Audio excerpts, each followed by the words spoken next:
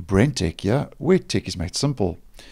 Firefox version 104 is now available, and this latest release for desktop was made available earlier today in my region on the 23rd of August 2022. Now, in this latest release for desktop, we have a couple of new features, 3 in total, some fixes, and then we get the important security fixes that are also made available with the version upgrades. Now, the first new feature is that subtitles are now available for Disney Plus while watching in picture mode. And then the second new feature is that version 104 intros support the scroll, snap, stop. And that I think would mainly be of interest to web developers, but nonetheless the intros in version 104 support the scroll, snap, stop. And then the third new feature that's been made available, which I think would be the key highlight in this release, is that the Firefox profiler can now analyze power usage of a website. But this is only available for Apple M1 and Windows 11 users only at this stage. So if you are on any other operating system or Windows 10, you're not going to see this new feature. And that's the profiler can analyze power usage of a website. And that means that the performance of the main Firefox UI, the user interface itself, is now throttled when the browser is minimized or obscured. And that's very similar to the way the background tabs are throttled to just save system resources and increase performance. So you don't only get background tabs throttling now in version 104.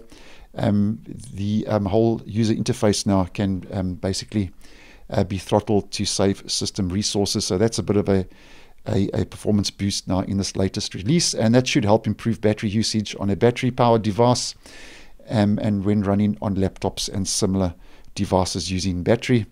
And then just to head to those fixes and mention those quickly, highlight color is preserved correctly now after typing enter in the mail composer of Yahoo Mail and Outlook. And bypassing the HTTPS only error page, navigating back would take you to the error page that was previously dismissed.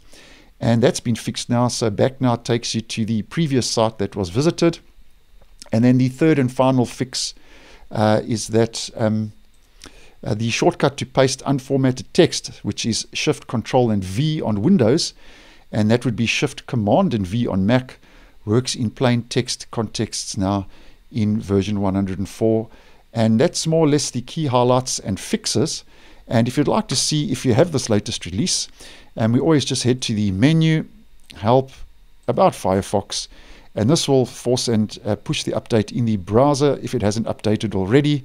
And that latest release now is version 104.0. And then we click on the What's New, which will take us to the release notes.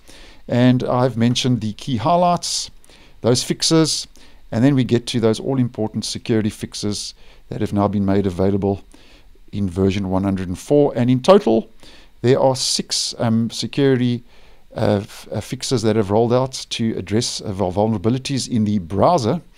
And out of those 6 vulnerabilities, 4 of those are high. So that's memory safety bugs fixed in Firefox 104. Another memory safety bugs fixed in version 104. And then the third high impact vulnerability that's been addressed is cross-origin XSLT documents would have inherited the parent's permissions. So that's been addressed. And then address bar spoofing via the XSLT error handling. That's the 4th and final high impact vulnerability that's been addressed. So in total, 6 vulnerabilities have been fixed, and 4 of those are high impact vulnerabilities that this latest security update to the browser addresses. So that's it. That's more or less what's new in version 104. And as mentioned, I would say and consider the key highlight to be that the Firefox profiler can now analyze power usage of a website. And as mentioned, that's only available for Apple M1 and Windows 11 users only. So thanks for watching, and I will see you in the next one.